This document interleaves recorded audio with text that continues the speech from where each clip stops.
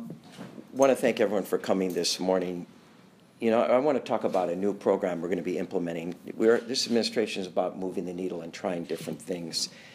And we want to approach domestic violence in a little bit of a different way. You know, it is a real stain on our community. And when you think about the diversity of this community, there's no place for domestic violence. And yet, you know, as human beings, it's part of the sad nature of all of us, and we need to make sure we do better.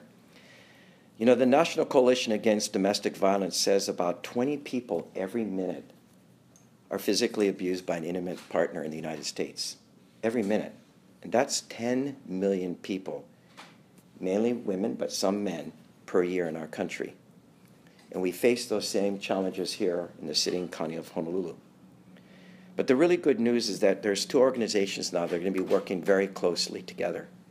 One is our fine men and women in blue standing with me today, the Honolulu Police Department. As you know, we rank as one of the safest big cities in the United States of America in terms of violent crime and gun violence. And I keep saying this because I'm really proud. Safest in the country. And other types of crime, one of the safest. And it's because of the hard work of these men and women standing with me today. So they're stepping up, but we're also stepping up with another organization, Domestic Violence Action Center, which Nancy Creedman represents. And the two of them are coming together. They form a team, a special team called SOS, which stands for Safe on Scene. And this is occurring because the city's Department of Community Services, and Gary Nakata is the director, that's why he's here, is providing a grant of $200,000 to work with Nancy and HPD to see if they can't come up with a better approach when HPD is called to the scene because of domestic violence. It's going to be when the police show up, they'll show up with one of Nancy's trained specialists, and they're going to work together as they come into the crime scene. Because right now what happens is the police are called to a scene where there's domestic violence, and they're busy dealing with both the victim and trying to deal with the suspect, if the suspect is still there, and of course getting all the information they need at the crime scene. And it's hard to do both. And it's a really intense situation. You think about the person who's been abused and they're trying to calm that person down, while at the same time wondering, is the suspect somewhere that could hurt others and hurt this person again, and then just getting the information. And this allows HPD to focus more on the suspect and getting the information at the crime scene, and would allow this specialist to sit down with the victim and calm them down and help them through this horrible experience so that they can get on the road to recovery. And it provides crisis support. It'll provide safety planning and advocacy for the victim, because it usually doesn't end there. They need to bring charges and to help them through this crisis, particularly when it's an intimate partner who does the abuse, which occurs in so many different situations.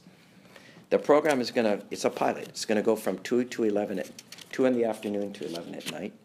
It's going to cover just the eastern side of our island, from basically Waikiki all the way down to Hawaii Kai. It's called East Honolulu. It's about 40 square miles. Last year, in 2015, there were 591 abuse cases or protective order violations or other related domestic violence situations that the police were called to. That's a lot. And that's going to be a challenge for Nancy and her team, but I know they're up to it. And the goal is to improve on-site support to survivors and the police officers so they can better do their job. And we're going to be collecting data along the way. We're going to determine outcomes, and we're going to see how we make improvements. And then we turn this pilot into a permanent program once we get everything, all the information that we need. It's outside of the box kind of thinking that we haven't done before. But it's also tackling a problem that is still with us and will probably always remain with us, but we can do a better job in addressing it. And with that, I want to thank a few folks who are here today and ask them to say a few words. First is Deputy Chief Marie McCulley, who's had a lot of experience in this area in her background as a police officer dealing with domestic violence. Chief McCulley, come on up and say a few words. Thanks. I've worked with Nancy for the past 25 years on problems with involving domestic violence, and this program will enable the officers to go to the scene, do their jobs, making an arrest hopefully, and then leave the victim in caring hands, along with the domestic violence advocate who can talk to them about how to get a temporary restraining order or go to a safe place and actually calm the victim down. Usually the victim is hysterical at this point. Calm the victim down and calm the children down so that the children aren't scared. So we're looking forward to this program and working with her to put an end to domestic violence. Thank you. Thank you, Chief. Really appreciate it. I didn't even think about the children and calming them down, too. Jerry Inouye, Assistant Chief of Honolulu Police Department, whose bureau includes the CID. Please step up and say a few words. Thank you for being here. Thank you. One of the biggest challenges facing HPD when it comes to domestic violence is breaking a cycle of violence. We can no longer think that our responsibility is limited to responding to the scene, making an arrest, doing the investigation, and then forgetting about the case. We want to make sure that the cycle of violence is broken. So to that end, Safe on Streets is really going to help us. Instead of us just handing out a referral card for social services and shelter, we'll be putting them in touch with a live counselor who's going to help them through the process. So we're hoping that this will be a big help in breaking a cycle of domestic violence. Thank you. Appreciate it. Next up is Larry Lawson. He's a major Honolulu Police Department Criminal Investigation Division, and thank you for being here and helping. Thank you, Mr. Mayor. Thanks. Hi, as the major of the Criminal Investigation Division, it's my job within my division for my detectives to investigate domestic violence. And domestic violence destroys families, so it's our job to try to help wherever we can. 1 in 4 women will be victims of domestic violence in their lifetime. That's moms, wives, daughters, and it's our job to think out of the box, like the mayor said, to stop domestic violence. And that's why we've been working with DVAC on this program, and we've been working with Nancy for quite a long time to get this program off the ground and get it running. And we're looking forward to the successes we're going to have with this program, and hopefully we can expand it outside of East Honolulu to other parts of the island. Thank you. Thank you. You know, a while ago I was the majority leader of the State House of Representatives, and I think in my last year, 2008, we recognized Nancy Kriegman on the floor of the House on the opening day because of what she's done for the decades of fighting to try to reduce domestic violence.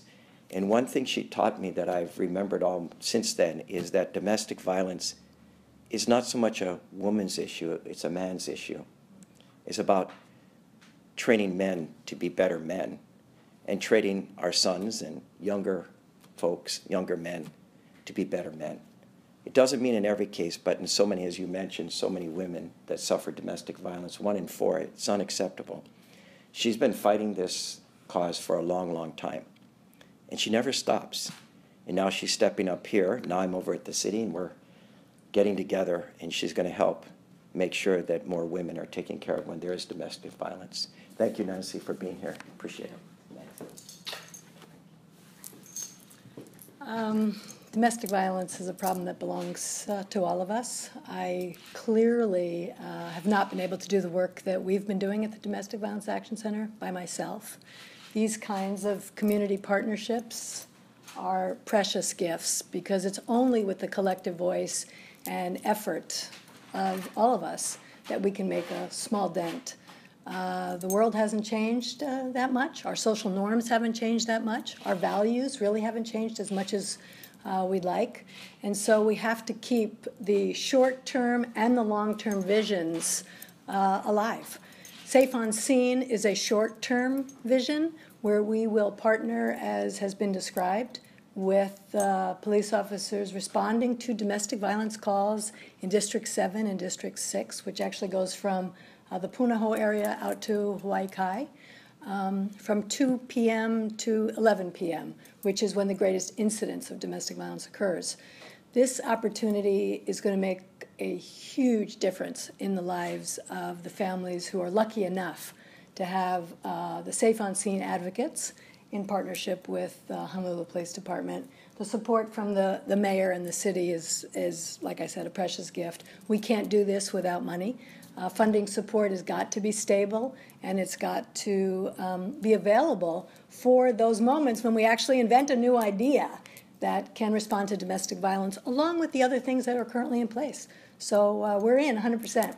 So thank you so much. Nancy, you want to say you're going to be looking for people? Oh, yeah. So the other thing is we are in the active recruitment stage for staffing the program. So if anyone who is watching us today is interested in serving the community and working with the Domestic Violence Action Center, they could reach out to us and maybe call our helpline even and get our address. Our helpline number is 531-3771. And all the information you need to submit an application to join us in this important work, you can receive by calling the helpline. Thanks for reminding me of that. No, thank you, Yeah. Nancy. Yeah. You know, with that, why don't you just say, so we're going to open up to questions. I hope that this is just another step in that direction. So we haven't changed ourselves enough, but we're going to keep working one day at a time to improve ourselves. And I want to thank everyone here. And if there's any questions for Nancy or anyone else, please feel free to ask. I think it's interesting you said between 2 p.m. or 2 p.m. and 11 p.m. at night. I think most people would think that domestic violence might occur, and overnight. Can you talk a little bit about that time frame? It's just interesting. Well, people are returning home from work. Families are gathered. The stress of the day and the dynamics that occur in a battering relationship are coming to life at the end of the day, mostly. By the time it's overnight, either a person has escaped to safety or the police have intervened or the situation has dissipated. So we're hoping to meet the problem when it occurs, which is, that's what the data is teaching us, is that the highest incident is during that time frame. And you say you're recruiting people. Are you looking for clinical psychologists or social workers, or what are the requirements? The requirements are pretty basic. I mean, we will provide the necessary training. You don't have to have an advanced degree to do this work. You certainly are welcome if you do, but that's not an expectation. Some education, some experience working with survivors of domestic violence, maybe even being a survivor of domestic violence, having used the system or had police respond to you would be very helpful in terms of knowing what to expect and how to help somebody as they make the journey to safety. Nancy, what do you think? Part of it's you got to have compassion, right? You got to have a lot of compassion and and patience. And patience, and also be able to handle stress in that situation to calm everyone down. Well, I mean, calming is part of it, but it's really more being amenable to what the person is experiencing, which doesn't always look the same. I mean, it's not exactly the same. Really, the crisis and the safety planning are the key goals. We want to make sure that the steps taken after the crime has occurred involve better safety and options for moving forward. Because it is my understanding that one of the toughest, these are some of the toughest cases that officers do respond to, because you don't know what's on that side. You don't know how that person's going to react. Right. Correct? So having that support there for the victim, for officers to kind of handle the... Well, it definitely provides officers an opportunity to focus on what they need to be focusing on without becoming entangled with the crisis and the uncertainty that the victim and the children are experiencing.